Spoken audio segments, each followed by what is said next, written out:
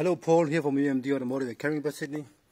Just want to show you, we just finished installing the fuel tank back into the actual Porsche 928, and I've got a heavy duty fuel line on this one here. We stand 250 psi, which is a bit overkill, very thick as well. That's what I want. I want it like that, so it's actually really hard for the actual hose to break or anything to go through or whatever. Anyway, we're back on here. Fuel tank's back on. As you can see under here, fuel tank is back on there. Everything under there is done.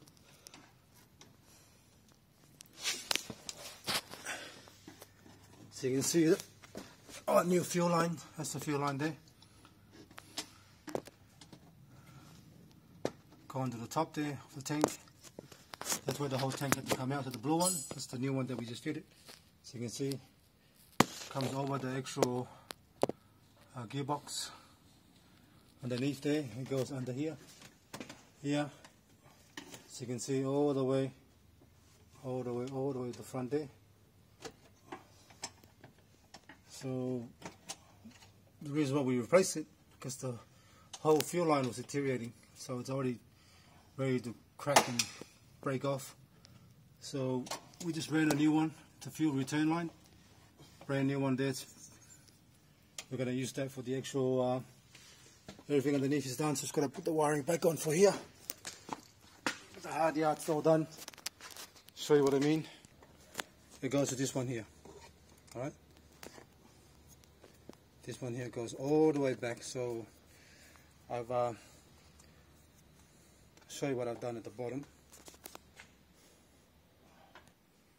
Alright, have a look there. That's all the fuel line that we took off the car. And the reason why we took it off, because it's one piece. See, that's the original line. See that? It's already gone. This piece here connects to the car.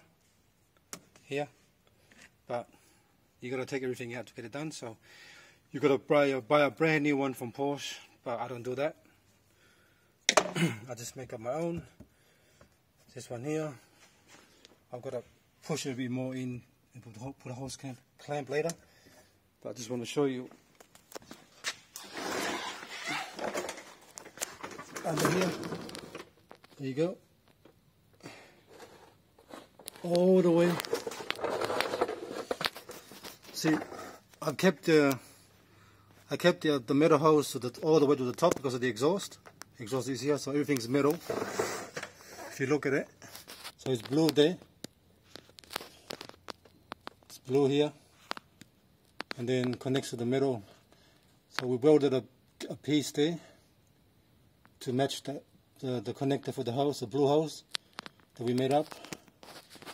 But the rest from here onwards is metal, so I kept that metal all the way up to the top. So you can see there, all metal there. Alright, see? And then just blue here. The reason why I done it, because the exhaust is too close, so I'll keep anything close to the exhaust like that, metal, and then I actually down to the back, which is far away from the exhaust. Then I'll just start the rubber line, rubber fuel line. Alright.